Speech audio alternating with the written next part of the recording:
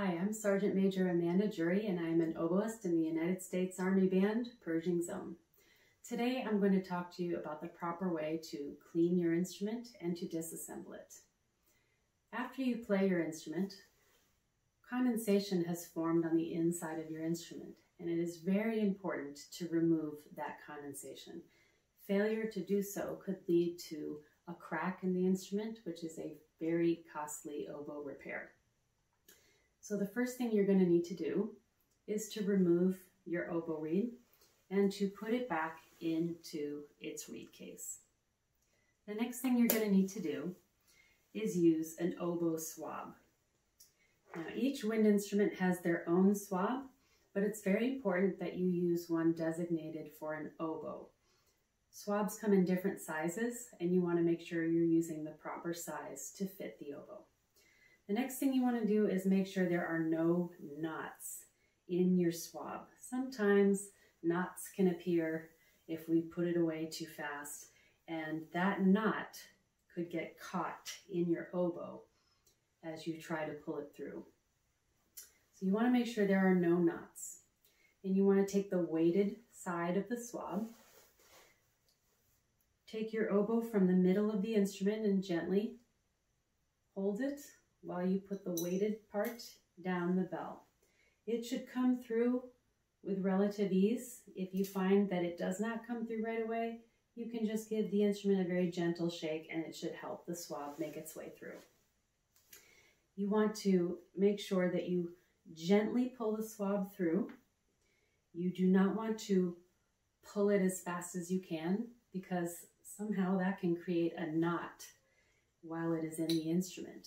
And you will start to pull and feel resistance, and your instinct is to pull harder, but you will only lodge the knot even farther into the instrument. So never pull if you feel the swab doesn't want to come through on its own.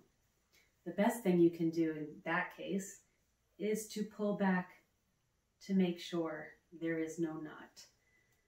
If it is clear, continue pulling through gently and slowly until the swab comes all the way through. You can do 1 or 2 passes with the swab to make sure that you get all of the condensation out of the instrument.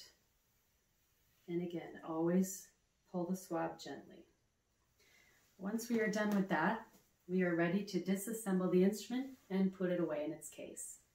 The first joint we take apart is the top joint. I like to grab the instrument towards the top where there are less keys, and I hold with a very gentle grip on the middle joint.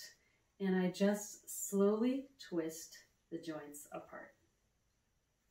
We want to make sure we use our tenon cap cover to cover and protect the cork on the tenon. And then we place the joint back into the case. The next, we're going to gently grab the middle joint with our fingers over the keys and have a good grip on the bell below the keys. And we just twist gently. The bell can go into the case, and we take the tenon cap cover and place it over the other joint. Now, it's really important that you make sure all of the joints are fitting properly in the case. If one of them is sticking up or out, the case will not shut properly.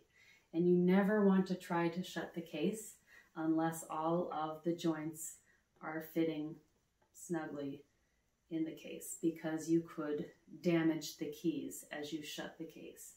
If you feel resistance, always check to make sure the joints are in properly. And after that, you must shut the case and make sure that you hear the latch lock securely. And that is how you disassemble your oboe.